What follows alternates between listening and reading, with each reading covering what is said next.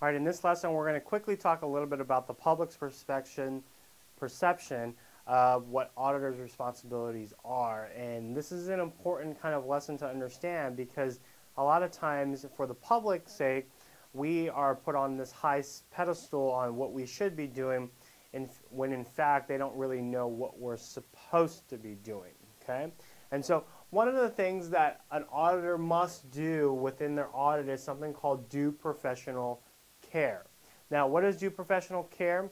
Due professional care tells us that an auditor is expected to exercise professional skepticism, which includes a questioning mind and a critical assessment of auditor's evidence. And so what due professional care basically tells us is that when we look at financial statements, we need to look at them with a questioning eye. We don't believe that they're always false, but we also don't believe that they are true as well. So we go in it with an open mind saying, okay, it could be false, but it also can be true. And when we go through the audit, if the audit is pointing us to the point where it should be true, then we're going to assess it as that they're putting the information correctly in their financial statements.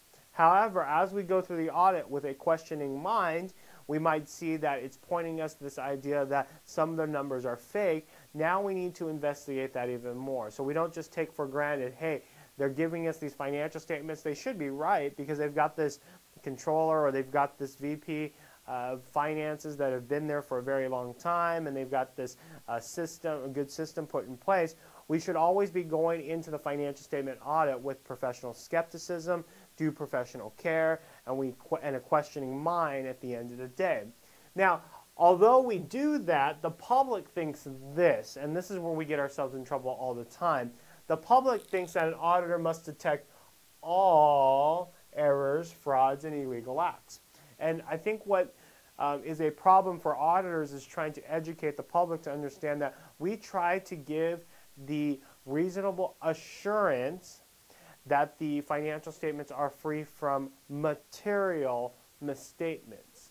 Okay, so we're not giving them absolute assurance, we're giving them reasonable assurance. And if we're giving them reasonable assurance, we may not collect or detect all errors, frauds, and illegal acts, especially if we're being duped. Okay, so for instance, we may have a management that's very good at hiding things, and every time we look for a new piece of evidence, the evidence that they bring us or the evidence that we find or the evidence that we look at seems legitimate. Here's an example of what I'm talking about, and this is kind of an old example that has been talked about for many, many years. One time, the IRS agents came into an organization and they were looking around to see if the inventory that the company had on their books was actual inventory that the company actually had on their shelf.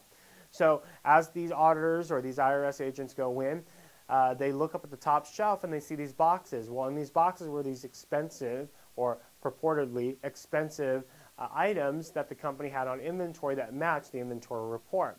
Well, one of the things that happened when the auditors went through it is they never actually opened it up to check what's inside.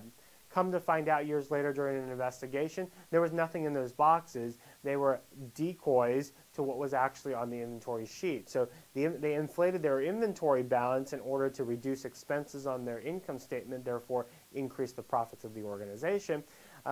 But they were showing that there were they were showing that the products were there and that they were on the shelf, and when the IRS agents were also going by, they were showing them there, but at the end of the day, there was nothing in those boxes. They were just big boxes to make you think that those items were in there. And so now that may be an auditor's issue there, but that shows you how we as auditors can be duped very easily. Okay. Another example of an auditor is gas stations. Gas stations have thousands of dollars of inventory underneath the ground in the form of gas. Well, there was a case study that was done where a gas station actually filled up their tanks with water, and when they went in to check it, they checked it with a stick. So every time you go to a gas station and it gets refilled by these tankers that come in, you see this guy takes a stick in there and measures basically how much is left in there and how much he needs to refill in order to top off their own tanks. Well, when they dipped the stick in, they noticed that, oh, it was 75% full. in reality it was 25% full, and they filled it up with water, that additional 50%, to make it look like 75%. Now, if you're not an expert in that, you might have dipped the stick in there and found, oh, it's at 75%, I'm good. What you really should have done is an analysis of whether or not inside in there is all gasoline or not, because water obviously is not as expensive as gasoline.